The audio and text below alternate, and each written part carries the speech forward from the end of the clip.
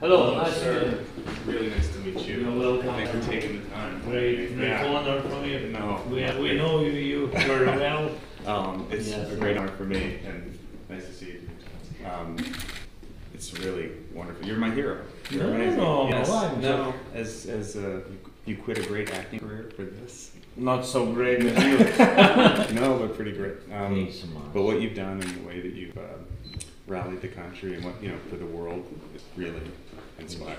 So. It's too much for me.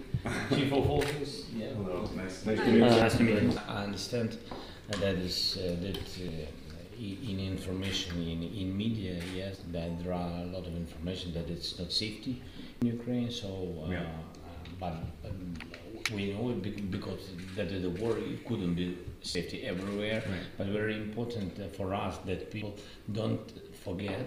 It's not interesting to speak about the war every day just for audience, for different people. But for us it's very important. Yeah. When people forget to speak about it, the influence and how to push to Russia, it's very difficult. Thanks to such people like you. Yeah. Yeah, so we can do.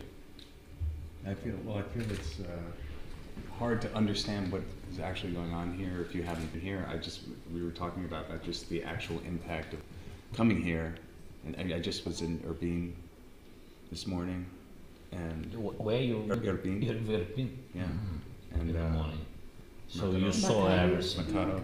Yeah, Makariv. I mean, so the level of destruction. I mean, you see it on television. Exactly what you're saying. You see it on TV. You see it on social media, and it's something else to actually see it and feel it, and then to talk to the people. We talked to a bunch of people this morning.